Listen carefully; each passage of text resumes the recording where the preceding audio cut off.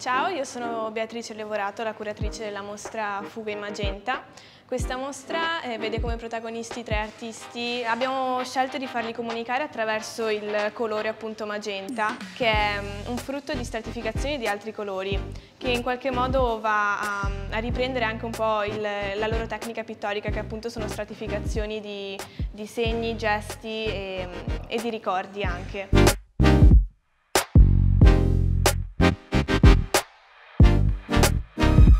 Ciao, sono Lorenzo e Montesicuro è la mia opera per la mostra Fughe in Magenta. Ho cercato di esplorare questo colore, raccontarlo dal punto di vista poetico e profondo in tutte le sue modulazioni.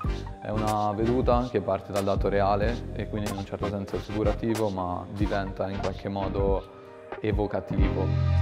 Sono Giulia di Pasquale, questa è la mia opera Dormiente che definisco un po' come un paesaggio astratto che nasce attraverso stratificazioni di colore da cui emerge la figura umana, appunto di un dormiente. Diciamo che questa tela per me è stata un po' una sfida perché non avevo mai realizzato tele così grandi, ma è stato davvero molto utile e di ispirazione.